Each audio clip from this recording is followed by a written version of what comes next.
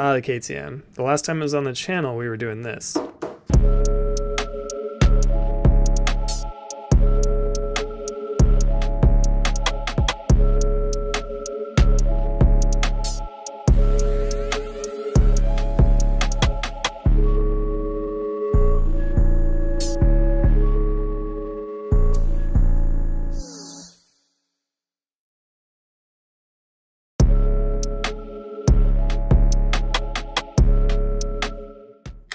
Even the battery's dead.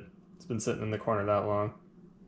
So at one point I'd actually sold the KTM and it was with its new owner. A couple weeks into his ownership, he let me know that it was drinking coolant again. So I bought the bike back and we started digging into why. So when I got the bike back, I threw the parts can in at it. I threw a new radiator in from eBay. It's the larger aluminum ones. I also changed the water pump seals out twice just to make sure that they were installed correctly. And none of that solved the issue. So in addition to all the parts I threw at it, I also did a few tests. I grabbed some combustion leak detector and did a test on both radiators to see if there was any exhaust gas making it into the cooling system, which there wasn't, which is nice. I also got a leak down tester, tested the bike, and it passed with flying colors. I also picked up a radiator pressure testing kit, and unfortunately none of these tops fit on the new radiator. I could get one of them to seat on the old one, but it just kind of didn't feel great. So what I'm going to do is I'm going to build my own little T that I can set in between these lines and pressure test from there. That way I'm not relying on the seal on the cap, and I can get the system pressurized and see if that holds. So right here is the crankcase breather. I'm going to pop that off, and I'll probably see a little bit of moisture coming out of this. I know it's really hard to see, but it is wet right around the nipple here. We definitely have some moisture in there. Let me take a little paper towel here. You see a little bit. It's not terrible. Let's fire up the bike and see if we actually see, like, you know, a decent amount of vapor coming out of it.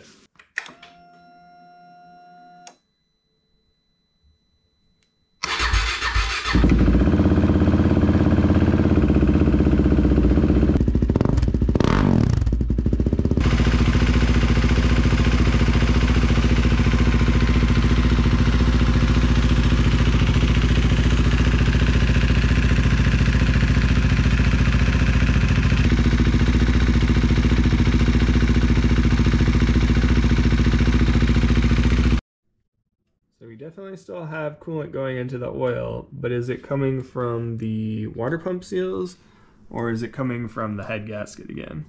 So we didn't see a ton of vapor coming out, but I think that's just because the bike's been sitting, and now that I've warmed it up, got some coolant circulating, it's starting to end back up in the oil again and then burning off. All right, let's drop the coolant out so we can pop off one of these lines.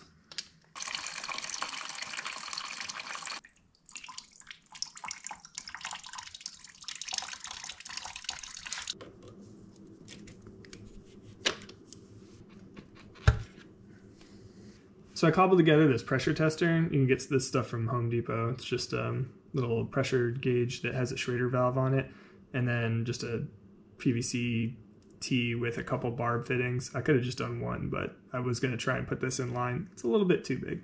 So I capped this end off, and I capped the back side of this section of the coolant line off. So should be a closed system now. Let's pressurize it up to like, try and go for like 10 psi. I think 1.1 bar is 16 pounds, so we should be plenty safe at 10.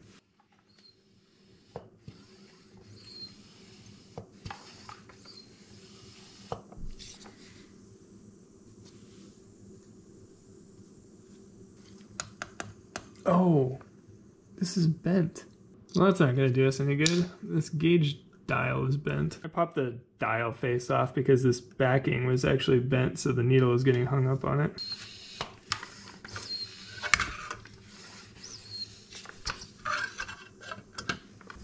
So either the gauge dial is lying to me or the radiator cap can't actually hold 1.1 bar.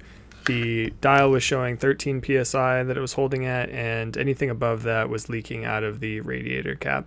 Alright, we're definitely leaking somewhere. Right now we're just under 12.5. I'm gonna go try and see if I can hear anything. It's not moving fast enough that I think I'd be able to hear it. It's not like a constant flow of air, but I'll give it a shot. So it's about half an hour later and we're down a PSI and a half. So there's definitely a leak, but it is pretty slow. I wasn't able to hear anything because, I mean, it's barely leaking. So it doesn't really tell me if it's the water pump seals or the head gasket again. So at this point, I've got about 3 options as far as I can tell. I can measure the runout on the water pump shaft and see if it's eating the seals, and that way kind of figure out if that's the issue. I can try and drill a weep hole between the seals because there's 2, an inner and an outer. And if there's coolant coming out of that, then it's the seals.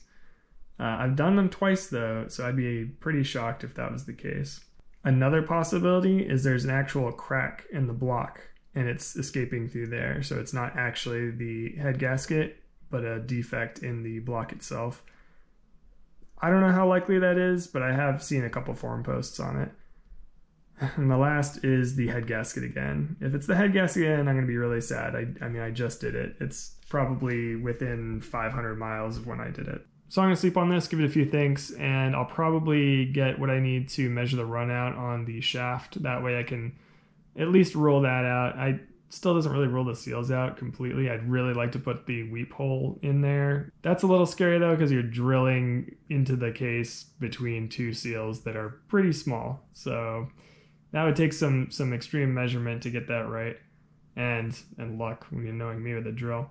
But anyway, I'll chew on that. Thanks for hanging out with me in the garage. I'll see you in the next one.